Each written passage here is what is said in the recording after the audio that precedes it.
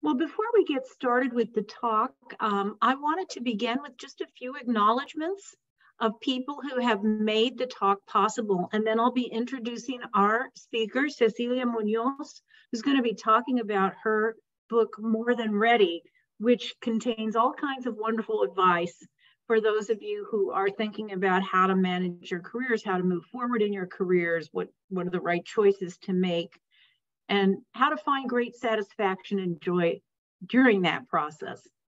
So first of all, I wanted to acknowledge Dean Austin Parrish here at UC Irvine School of Law for his support of the Future of Latinos project, including our Reimagining the Latinx experience series. Also, Interim Director Bryant Garth at the American Bar Foundation. We launched this project at the foundation, and they have been strong supporters ever since. I also wanted to thank Robbie Kadri, who handles all the events for the UC Irvine Law Centers, for his ongoing support of our efforts.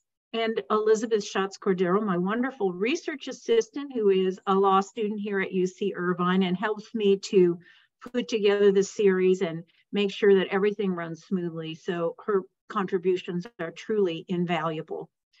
Now, what I wanted to do is turn to our speaker for today. This is Cecilia Muñoz. She's a national leader in public policy and public interest technology. She has nearly 3 decades of experience in the nonprofit sector and 8 years of service on President Obama's senior team.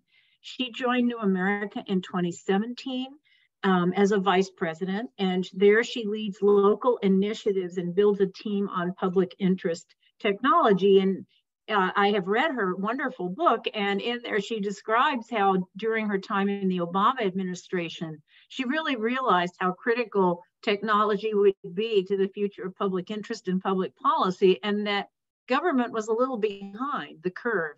And so she decided to get involved with the New America initiative. She returned to New America as a senior advisor in early 2021 after taking leave to lead the domestic and economic policy team for the Biden-Harris transition. Now, she, as I mentioned, served for 8 years on President Obama's senior staff. She was first the director of intergovernmental affairs and then served for 5 years as director of the Domestic Policy Council. She came to that position, those positions, with truly a wealth of experience, because before doing that service, she spent 20 years at the National Council of La Raza, which is now known as Unidos US. And that is the nation's largest Hispanic policy and advocacy organization. And she's also a senior fellow at Results for America, which addresses the use of data and evidence in policymaking. She received a prestigious MacArthur Fellowship in 2000 for her work on immigration and civil rights. And she advises foundations and serves on foundation boards. And so she has a lot of wisdom to share. And so I will turn it over to Cecilia Muñoz to discuss her book, More Than Ready. Thank you very much. Thanks, Rachel. And thank you, Elizabeth. And thanks to all of you who are joining the conversation today. I should say that I am zooming in from overseas. You can see that it's dark where I am. What you can't see is that it's also really stormy where I am, and my internet connection has been a little shaky. So hopefully it will hold up for the duration of the conversation, but I did just disappear from the last meeting briefly that I was in. So if I disappear unexpectedly, I will do my best to come right back. I really, really appreciate the opportunity to have this conversation with all of you. And I want to emphasize that I want to make it as much of a conversation as possible. So I'm going to describe a little bit, tell some stories that I wrote about in More Than Ready, and that are sort of lessons from that I took from over the course of my career.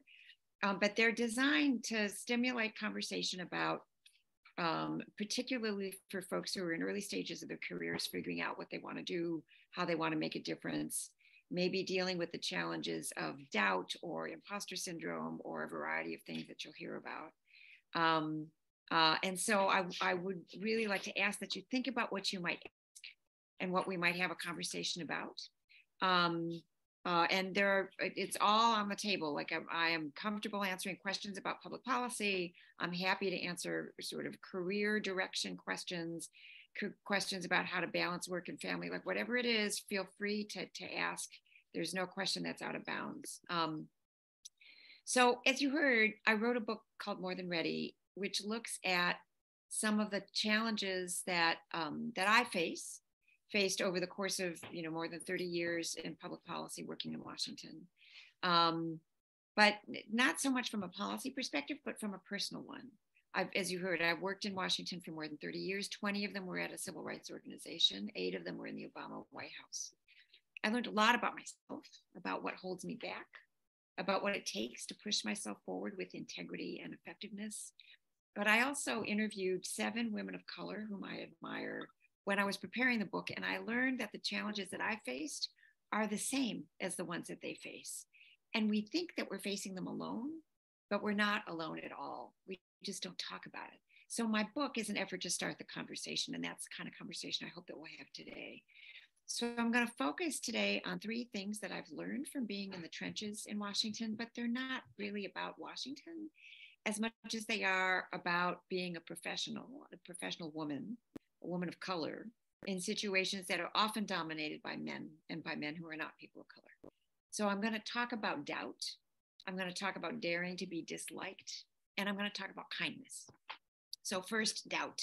When I was interviewing the women that I talked to in preparing the book, I was so taken by learning that we all had the same experience. We all had common experiences with doubt. There were big times when we doubted ourselves, but there were also big moments when we noticed that the people who were in the room with us doubted our ability to do what we were doing, and doubted whether we belonged doing what we were doing. So one story that I tell in the book has to do with my time in the White House. As you heard Rachel describe, that for 3 years of the 8 years of the Obama administration, I was in a job called Director of Intergovernmental Affairs, which is the person who manages the president's relationships with state and local and tribal governments. And then after 3 years, I was promoted. I became the president's domestic policy advisor. And the chief of staff at the time of my promotion spoke to a couple of journalists and told them that my being promoted was the last straw for him, that ultimately made him leave the White House. And he gave these journalists the clear impression that he thought I was an affirmative action hire, somebody who was promoted because of who I am, but not necessarily because of what I know how to do. And the reason that I know this is because those journalists wrote books about the first Obama term, and this was in those books. So to be honest, that cost me a couple of years of confidence. And I would walk into the morning meeting. I was a member of the senior staff. There would be a meeting in the chief of staff's office. For the vast majority of the 5 years I was in that role, it was a different chief of staff than the one who had talked to these journalists. But I found myself thinking, well, shoot, if the last guy who had this job thought that about me, how do I know that the people sitting around this table don't think the same thing? And every woman that I spoke to in preparing the book had a similar story, where somebody communicated to them that they were, this notion that we're kind of onto you. We know you don't belong here doing what you're doing. You're only here because somebody decided that they needed to check a box. This is not an uncommon experience. But the other thing I learned was that while all of us had a similar experience, we also all developed strategies for dealing with that kind of doubt, right? We learned that people around us had doubts about whether we belonged, and we let their doubts become our doubts. And so we all developed the same strategies for addressing that doubt. And so I'm going to share those with you. The first is we all over-prepared, right? So the way that we addressed our own doubts about whether we truly belonged in that situation, whether we truly belonged in the jobs that we held, was to make sure we were good and prepared for every meeting that we walked into. So I had a big fat binder that I brought home every weekend to prepare for all of my meetings for the following week. I made sure I did my homework, because when you're in that kind of situation, when you're the only person like you in the room, or you're the first person like you to hold a position, you feel like you don't have the room to make a mistake, right? Or you feel like if you make a mistake, it's not just your mistake. You're making that mistake on behalf of everybody who's like you. So all of us, we talked about being ultra prepared for everything that we did. So that's one strategy. There is, I think, if you're a person of color in particular, or a woman, there is no fake it till you make it, right? Either we all really, really made sure we did our homework. And the second strategy was to relentlessly ask for feedback. When I was at the White House, I found people that it was safe to ask, where I could go into their offices and close the door and say, you know, that meeting we were just in didn't go well. Like, what did I not see? What did you see that I might not have seen? Where did I go off course? What can you tell me about how I might up my game? That's a difficult thing to do. It feels very risky to ask for that kind of feedback, to admit that maybe my performance just now wasn't 100% perfect.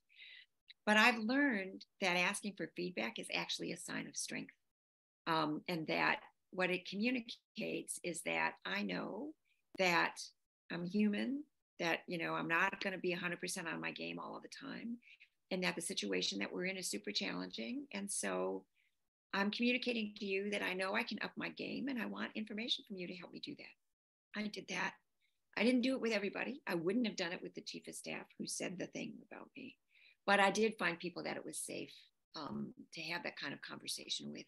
And I tried very much to also be a person that my colleagues could come to say, I'm struggling with something. Help me find my way. So preparing, doing your homework, and asking for feedback.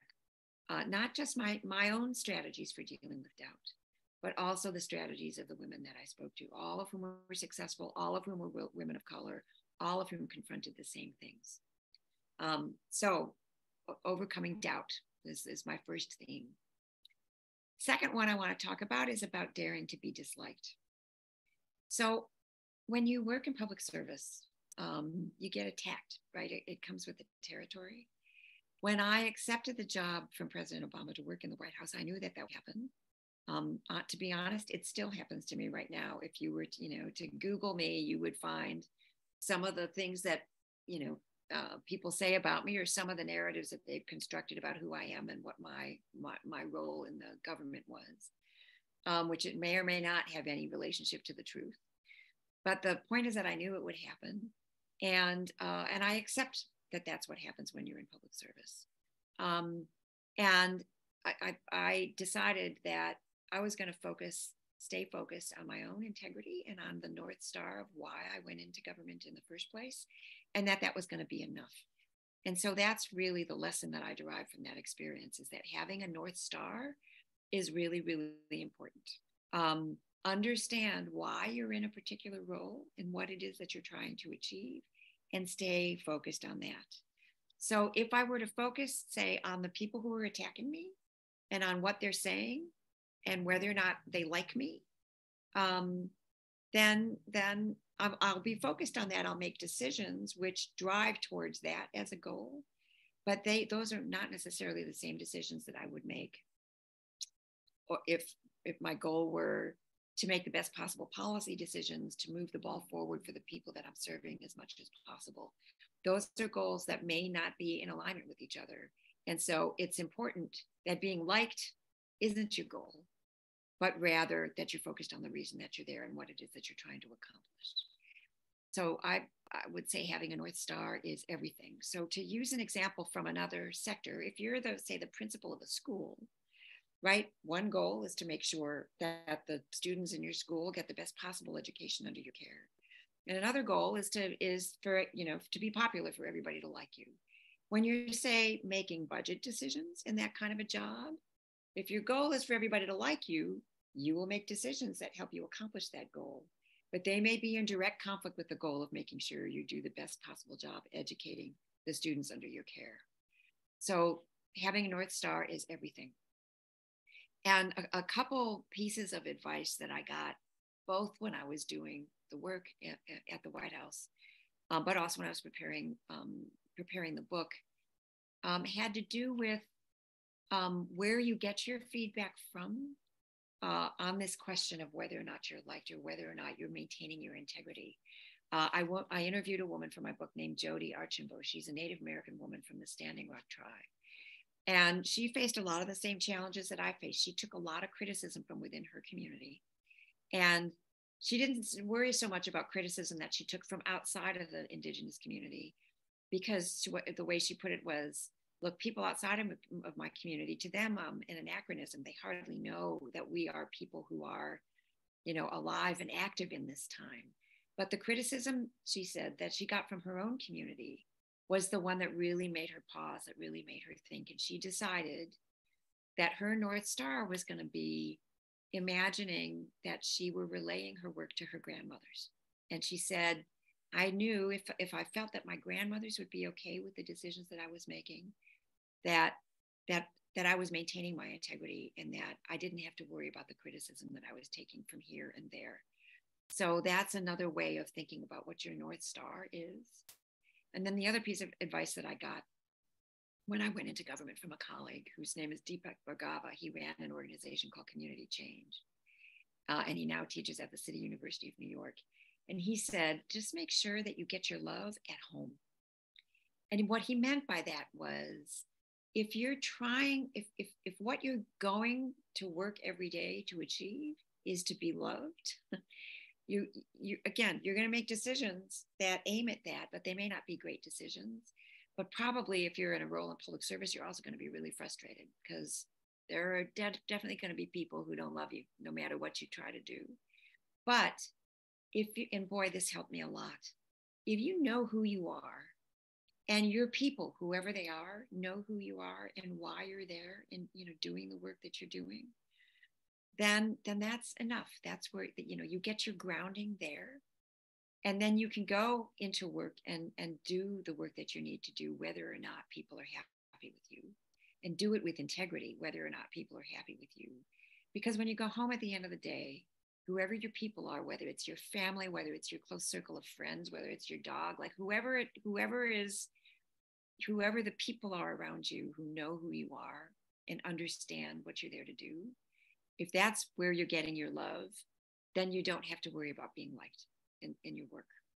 And so daring to be disliked is the other theme that I wanted to raise with you today. And then the third one that I want to talk about before we have more of a give and take is kindness. Now, I happen to think that kindness is deeply, deeply misunderstood as a leadership quality. The qualities we think we want in our leaders, decisiveness, toughness, none of that is incompatible with kindness.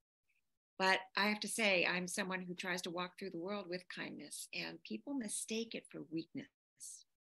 And they're wrong. What I've learned is that kindness, empathy, relating to the other human beings that I'm in the room with, whether or not I agree with them, is a leadership quality. And it's a leadership quality that I think isn't particularly well understood. And frankly, if we had more recognition of it as a leadership quality, I think the world would be in a very different place than it is right now. So to illustrate what I mean by this, as an example, again, drawing from my experience in government, I was in a role called the Domestic Policy Council. That meant that I was responsible for driving policy decisions, the ones that were ultimately going to land on the president's desk. And as President Obama used to say, the decisions that land on his desk are not the easy ones, right? They're not the ones that where there's an obvious answer and the answer doesn't come with, a lot of pain or agony to it, right? The easier decisions can be made down the food chain from the president. The ones that filter up to him are the ones that people are really struggling with.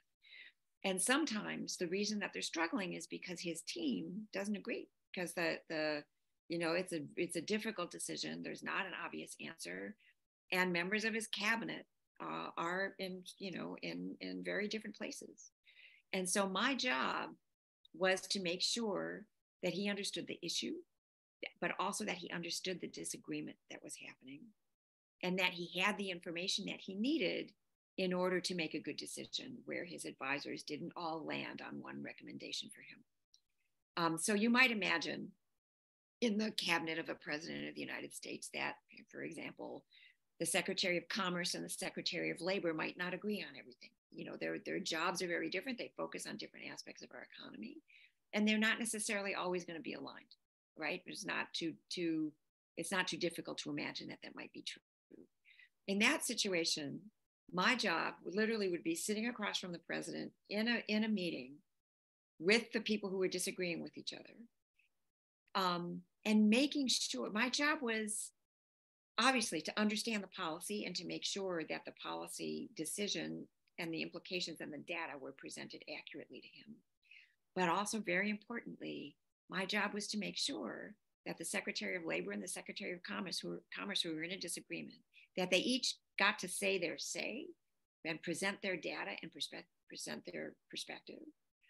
And my job was to make sure that they felt like they were treated fairly, like they got to give him the information that they really wanted him to have.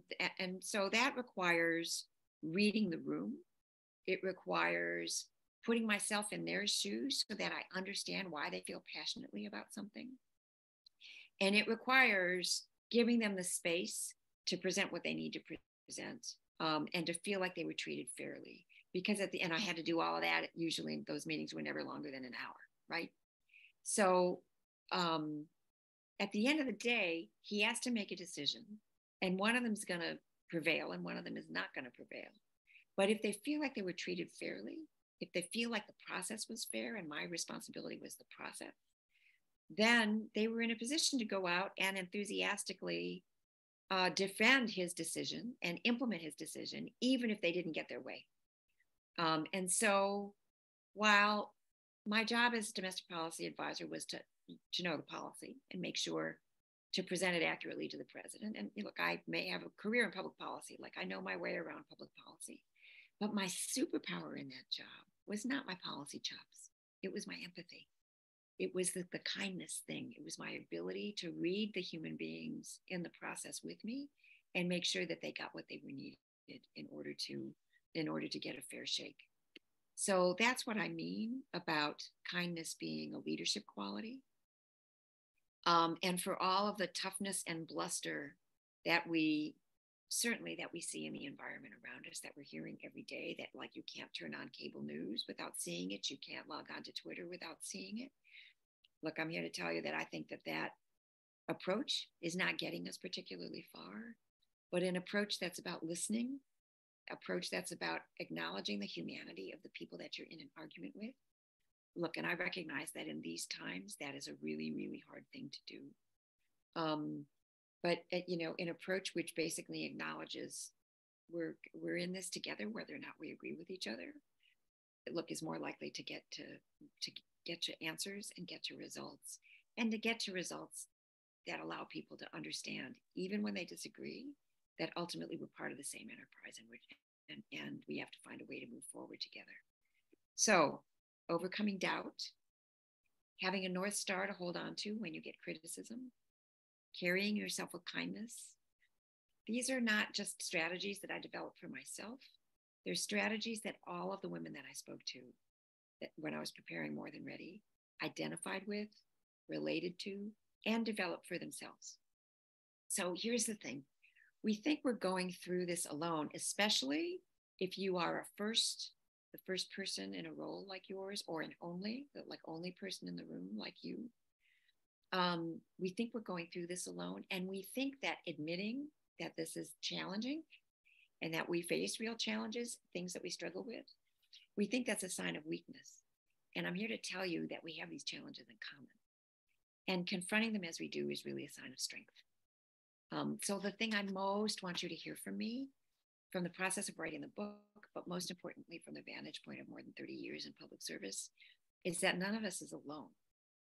And more importantly, I really believe this down to my bones. You have what it takes to bring about the changes that our country and our planet so badly need. The people who sit with you at whatever tables you are at may not know that they need what you bring, but I promise you, they need what you bring. And the most important thing is that you know that they need what you bring. And that's the thing that I feel like I've had to learn over and over again when I have doubts, and we all do, it's the human thing, is that I need to find the source of strength that reminds me. And frankly, there's also data to lean on that reminds me that, I'm the person that brings diversity into the room. I'm frequently the only person that brings the particular perspective of my experience and my knowledge base of my own community into the room. But here's the thing that I know for sure. The data tells me that if I'm in the room and if there is diversity in the room, and if I am fighting for further diversity in the room, the group of people that I'm with are going to make better decisions, right? There's reams of evidence to support that.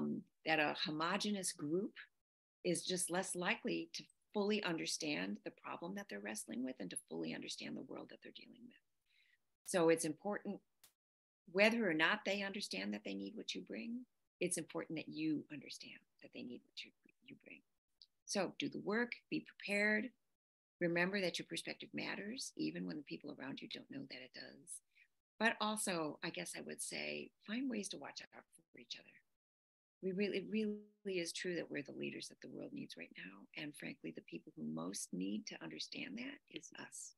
So that's why I wrote More Than Ready. That's why I gratefully agreed to come and be part of this conversation with all of you. And that's why I'm really hoping that you have a lot of questions and a lot of things that you want to share. I think my understanding is you can do it in the chat. We may also be able to unmute you so that we can talk directly.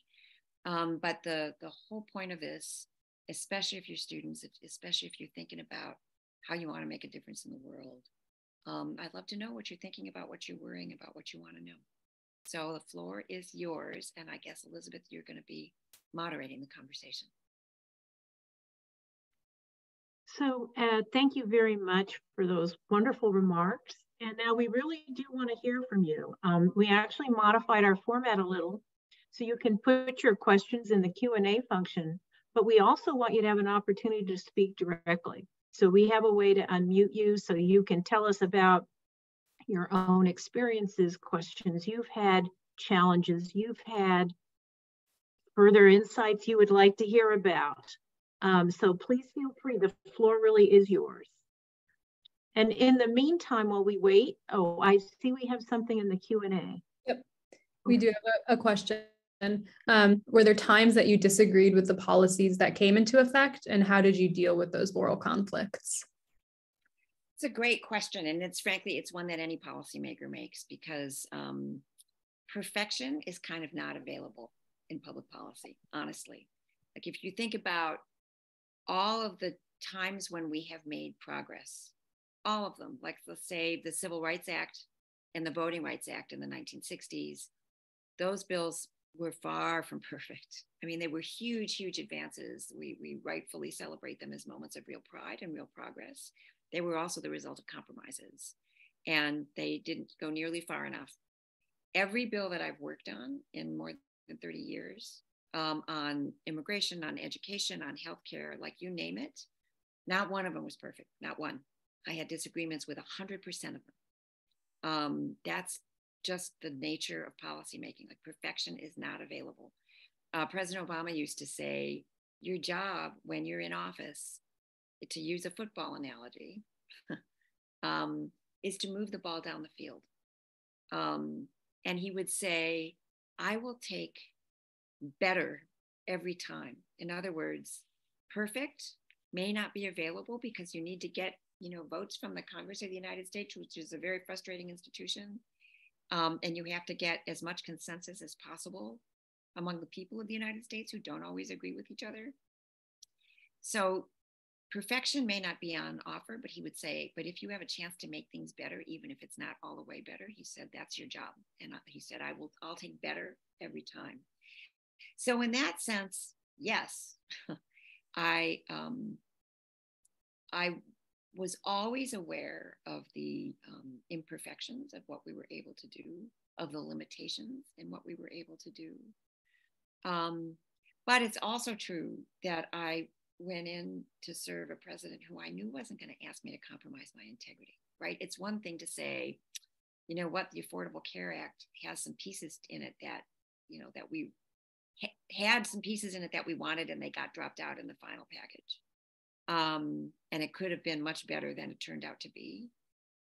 And that's just kind of how the process works. But it's another thing to say, the boss is asking me to do something that I think is morally wrong. And look, we have watched, recently presidents ask that of their staffs. I worked for a guy who I knew was never going to ask me to be unethical. And I worked for a president whose policy views I believed in. So in that sense, the answer to your question is no. Like, he never asked me to do something that I thought was morally wrong. Look, it's possible that you're asking this question in the context of immigration policy, because this comes up a lot. Yeah, I talked about, you get attacked when you're in public office, and the thing that I get attacked about the most was being associated with immigration enforcement. I'm an immigration policy activist. I have been my whole career. And what I'll say about that is that the thing that the Obama administration tried to do was change how enforcement policy is structured. It was not on offer to eliminate immigration enforcement. Like, that was not available to us as an option. But we did try to change its focus, and in order to focus resources on folks who had recently arrived, as opposed to folks who were long-term residents of the country. And we succeeded in doing that in the time that we were in office. And all of that work was undone by President Obama's successor.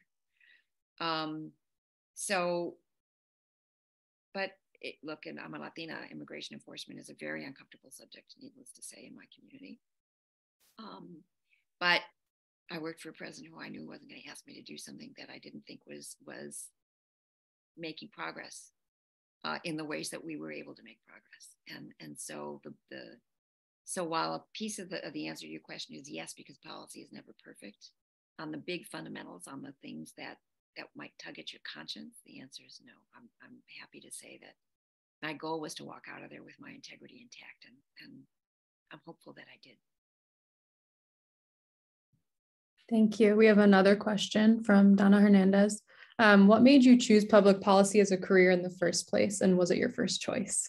Oh, I love this question, because it was not my first choice. I went to undergraduate. I did my undergraduate work at the University of Michigan, and then my graduate work at the University of California at Berkeley. And I was fortunate enough that I had the space to work as a volunteer when I was at Berkeley.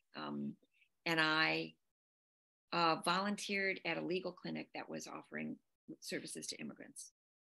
And that experience made me think that what I was meant to do, was direct service, to work at an organization that had clients and would be able to do work to help meet their needs. And so I moved to Chicago after finishing graduate school, and I ended up running an immigration services program. This is a million years ago in the 80s, which was the last time that Congress passed a law that allowed undocumented immigrants to legalize. And I was running the legalization program for the Archdiocese of Chicago. And I walked into that experience feeling like my destiny is to be someone who offers services to people. And I learned that I sucked at that, honestly. And while my program was very successful, we had the largest legalization program in the city. We helped legalize thousands of people. I had real trouble letting go of the faces and the stories of people who didn't qualify. And at one point, I had a conversation with a reporter, and I described my job as, it's like watching people be pushed off a cliff knowing that you can only help some of them. Those are not the words of a person who loves their work or who's good at the balancing act that their work requires. And so, but I also learned in that job that our clients there were a lot of advocacy needs, and that I was good at aggregating what we were seeing in the way that our clients were being treated by the law and the other needs that they faced in their lives. And I was good at presenting that information to policymakers. And so by kind of failing as a direct service person, I found my voice as an advocate. And that's ultimately that, light bulb moment is what led me to Washington and to a career in public policy. So I did not start out thinking that I was going to be a policy person. I did not ever go to public policy school. I'm also not a lawyer.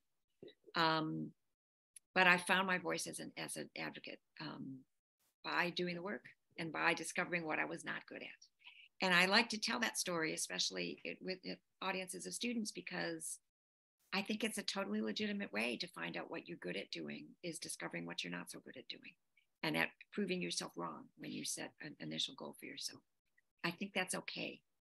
And actually, I think it can be really, really important as a strategy to find out kind of what you belong doing.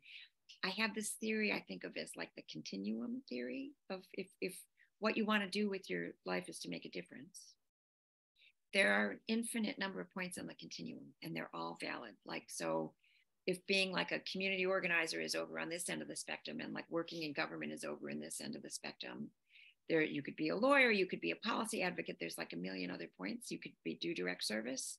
Your job is to find where you belong on the continuum, right? And so you heard me describing my experiences. I found my voice as an advocate. Like I felt like I was not in the right place when I was doing direct service. And when I was in an advocacy role, I felt like I was in the right place. It was what I thought about when I woke up in the morning. And that's what you're looking for, is the work that you're thinking about when you wake up in the morning that makes you feel energized. You're looking for the place on the continuum where you belong. Well, I wanted to just build on the first question, which was about, have you ever had a moral principle and you didn't want to compromise that principle? Because you have a wonderful story in the book about the State of the Union address and how there was something you thought was very important to include. And so your North Star was saying, this is the direction. And I thought that story of how you kept persisting was so interesting. And I thought it might be a nice example of how you make sure your principles are represented while acknowledging, you don't get everything you want. Yeah, thank you. It makes me happy that you appreciated the book. So this was President Obama's first State of the Union address. And right, so everybody from every advocacy community was very eager to hear what he was going to say about their thing. So like the whole climate change movement was very focused on what he was going to say, and the whole foreign policy establishment is very focused on what he's going to say. And we were in an economic downturn, and that was going to be a really important focus of the speech. And the immigration world was, and President Obama was a very eloquent man, and so everybody was hoping for like a section, pages and pages on their stuff. And of course, he can't do that. That the speech would be hours and hours long. So the immigration world was like firing off, here's the 15 points we want him to make. And I'm thinking, oh man, not only is there not going to be a section in the speech, but like, I got to fight to make sure there's a sentence in the speech. So that's kind of what the dynamic was. And David Axelrod, who was the senior advisor to President Obama, who was responsible for messaging and ultimately responsible for the speech, was doing the work, and the speech is very closely held as it's under development. And so when I got a chance to see what was in the speech, there was a sentence, but it was only half of what I knew he needed to say. It was the enforcement-minded half, the part that was going to speak to the Congress members in Arizona, Democrats and Republicans, I might say, who were worried about the border. But the part about immigrants being an asset, and about we need to do the right thing to make sure, especially that undocumented people can legalize their status, was not there. And I knew two things. I knew that what the president needed from me was to make sure that we at least got the balance right. Right? I was his policy expert on the issue. My job was to make sure he wasn't going to get in trouble by not fully saying the right thing. So I knew that. And I also knew that David Axelrod had everybody and their brother coming to him to fix whatever their portion of the speech was. And that his job was not to appease me or to appease the movement people that were, in my face. His job was to make sure the president gave the best possible speech for the whole country and the moment that the country was in, which meant a focus, frankly, on the economy, which was still in an epic downturn. And so I needed to find a way for David to hear what I needed to tell him, what President Obama needed me to tell him. Right? This is where the empathy thing is also really important. Like it was not I couldn't just march down there and be in David's face and yell at him and tell him, look, here's what this needs to say, because he wasn't going to be able to hear me. And he had lots of other people in his face for a lot of other things. So I found a way. I found a way to express it that he could hear. And I think this is actually really, really essential. And I will tell you, I have this debate with my daughters. I have 2 daughters who are in their 20s. And for them, it's very important to express the truth. And they're not wrong about that. That like whatever their truth is, they need to say it and make sure that it's out there, whether or not people are in a position to understand. And I understand why that is. That as a strategy would not have worked in that moment. I needed to understand where David was and explain to him why he needed to have both halves of the sentence. And I did. I found a way to be heard, even though, I wasn't able to express the whole truth of everything that in a perfect world I would like the president to say in this speech. And the balance was there. And so that's an example of not just being persistent, but of finding a strategy that meets somebody where they are, which is different than I need them to hear the whole truth all the time. But I will say, I agonized a lot about when are the times where I just need to lay it on the line and make sure people understand what they're not seeing, and when are the times that I need to calibrate to make sure that they understand what they absolutely need to know in order for us to move forward. I can't promise you I got that balance right every time. But I can promise you that my radar was going through that every minute that I was there. And that's part of our job, unfortunately, right? Especially as people of color, especially as people presenting a perspective that may not be commonly understood in the room. One strategy is to just let it all out there, and that can be the right thing in some circumstances. And another strategy is to calibrate, and it drives my daughters completely nuts that I calibrate. But my job is to be effective in policy, and sometimes that means you have to adjust to make sure people can hear you. We have another question in the Q&A from Claudia Caro. I wonder how professional women can deal with ageism. I'm a person in my 50s. I will need and want to work as long as possible, but worry about my career and growth path. Do you have advice to keep cultivating a dynamic career trajectory? What a great question. Yes, I do. And I say, so I'm 60. I just turned 60 this year. During the pandemic, I let my hair grow from brown to this color, and I'm short, which is also totally a thing. So I am observing the switch in hair color. First of all, it's very noticeable. It's a very big change, but wow, does it change people's behavior around you?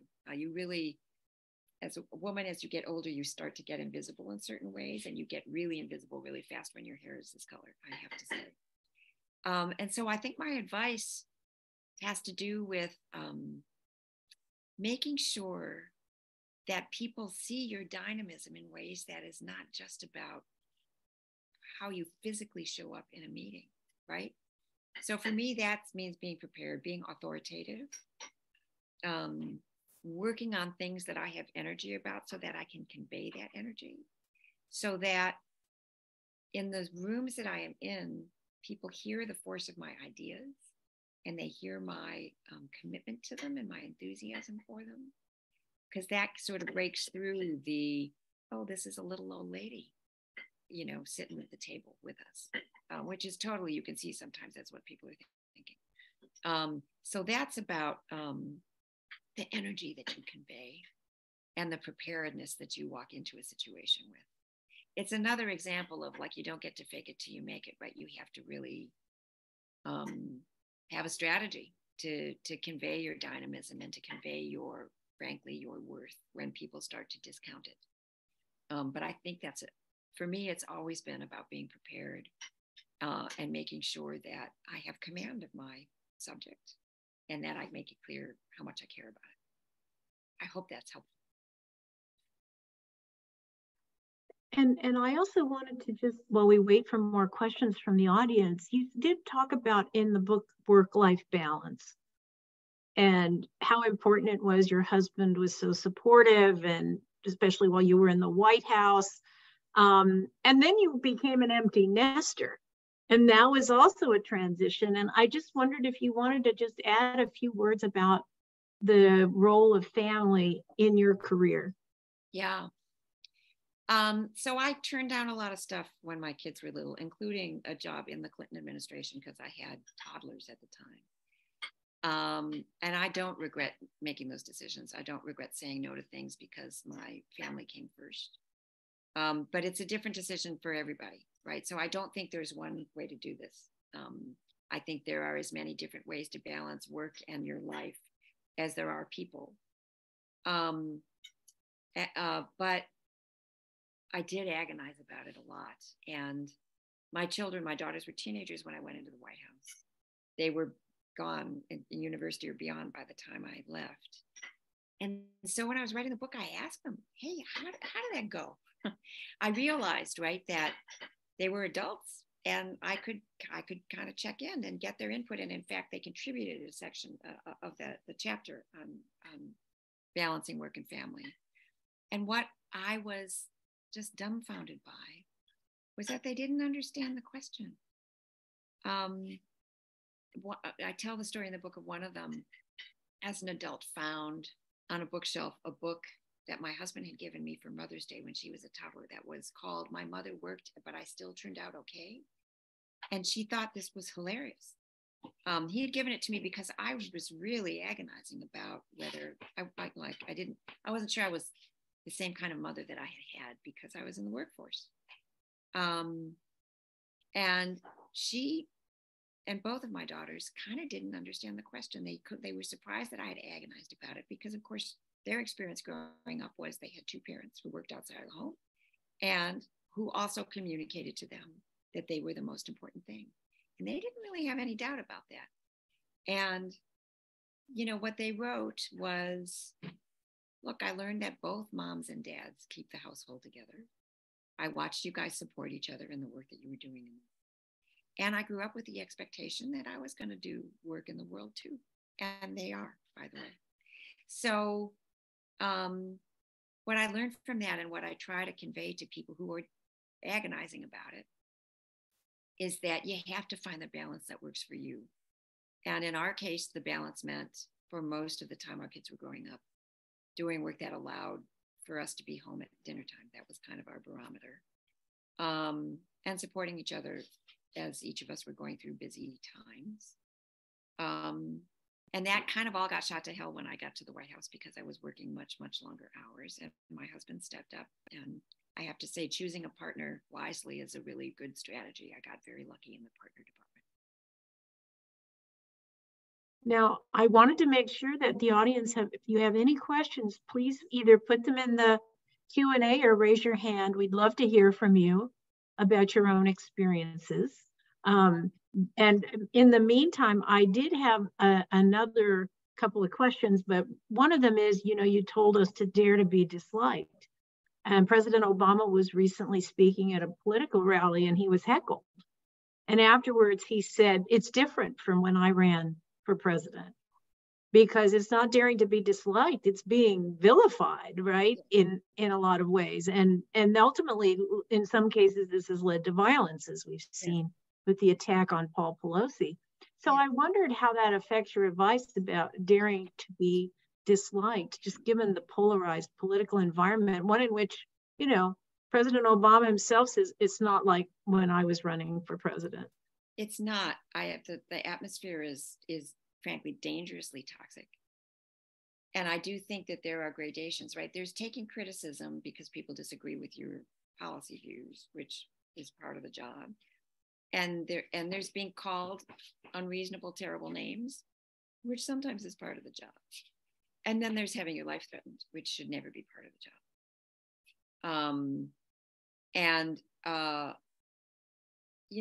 It was striking even then that about a third of the country, for example, believed President Obama was a Muslim, which he is not. but a third of the country is a lot of people to believe something which is just false. And he dealt with a fair amount of crazy, even as president. There was, every president going back generations has given an address, for example, just on the first day of school. It's like a video address. And nobody has ever said boo about it until President Obama gave his first one, and people lost their minds and accused him of trying to indoctrinate their children. So he dealt with a fair amount of crazy. But having said that, I lay it at the feet, frankly, of the advent of social media. The crazy has gotten much worse. People are in their own kind of news loops, and that serve to reinforce their own views rather than expose them to events as they actually unfold. Like the fact that there is a active conversation or even sneering at Paul Pelosi for having gotten attacked is I think an indication of just how sordid this has all become. So that is of a different order of magnitude than daring to be disliked. And seeking public office, seeking to be a public servant should never, never expose someone, to people attacking you physically, ever. And the fact that we're in that kind of environment, I think, is a very dangerous thing. And honestly, I think we all need to ask ourselves how important democracy is to us, and whether it's important enough to stand up and defend it, because it is very much in danger. And Frank, I think multiracial democracy, which is what we have been proud of in the United States, even though it has never been perfect, is in danger. And if we lose it here, I don't have a lot of confidence in its ability to linger anywhere else in the world. And what that means for us all, I think, is really, really devastating. So that goes well beyond whether or not you're popular when you're in office. That speaks to whether or not, as a society, we can agree on what the truth is, even if we disagree on where we need to go. We have another question in the Q&A. I'm wondering how you maintain a positive outlook in such a toxic and difficult time in our culture. It feels like our culture is going in a negative and cruel social spiral, and I'm not sure how we get out of it. Yeah, boy, it's a very scary time. I'm fortunate that I'm wired to be an optimist, but I do definitely get scared about where we are. But I reflected about this really hard when I was writing the book, in part because I was writing the book. While I was writing the book, my father had a stroke and then died. And so I spent a lot of time in Michigan, where I grew up, in the house that I grew up in, which happens to be, my parents were staunch Democrats, but they happened to live in an area with a lot of Republicans.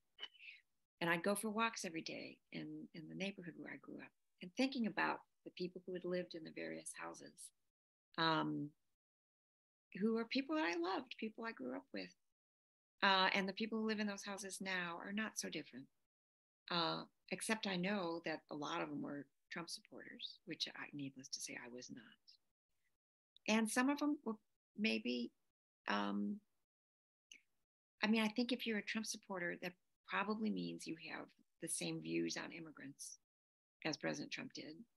And my parents were immigrants from Latin America. My name is Muñoz, for heaven's sakes. And so I wrestled with this, and when my dad passed, the neighbors brought food and their sympathies and their support. And I didn't know what their politics were. And frankly, I didn't want to know what their politics were. But they were still able to behave like neighbors. And that gave me a lot of food for thought. If I'm going to be part of the solution in an environment where we are vilifying each other for what we believe, I don't think I can vilify people for what they believe. I could be troubled by it. I could be appalled by it. But I honestly, you may find that it sounds hokey to say this, but I believe this down to my bones. I think the pathway out of this moment that we're in involves love and the capacity to behave with love as your motivator. And that's what I try to do. And it's not always easy. But it's part of the reason that I can feel optimistic, because the work that I'm doing now, and I'm involved in helping create organizations, including an organization called Welcome.us, which is helping create pathways for regular people to sponsor immigrants and refugees, help them bring them here. And it might surprise you to know that more than 150,000 Americans have stood up to sponsor Ukrainian families to bring them to the United States. And thousands stood up for Afghan evacuees when we withdrew from Afghanistan. And we are now recruiting Americans to stand up and sponsor Venezuelan families because the government created a program to help them resettle here. And so for all of the ugly and the yelling, regular folks from both sides of the aisle are standing up to support people fleeing Ukraine and fleeing Venezuela in a moment of need. And that gives me a lot of hope. Well, I think that's a wonderful, inspiring note to end the book talk on, because it reminds us of your principle of kindness and that it is out there, and the kind of fundamental American decency for which we've always been vaunted, right, globally. This unique success of a diverse democracy that is marked by fundamental decency, that is our collective North Star. That really is who we are. It has to be who we are, and we have to fight for it. Exactly. So I think that's a wonderful note to end on. And I want to thank Cecilia Muñoz for this terrific conversation that we've had. I also want to thank everyone in the audience for the thoughtful, insightful questions about both making, your own career work, but also thinking collectively about the greater good. And I briefly just wanted to mention our next talk, which will feature Tanya Hernandez and her book, Racial Innocence, with commentary by Enid Trucillo-Haynes. That will take place on Wednesday, November 16, also at 12 noon Pacific. The book is an exploration through the case law of anti-Black bias in the Latino community. And so she does it across a range of areas using litigation as her source materials. And so I do hope you'll be able to join us for this, the final fall book talk. And then we will be putting together the spring book talk series, and we'll be sending information about that in the near future. So thank you again, Cecilia Muñoz, and you, our audience, for joining us today. Thanks, everybody.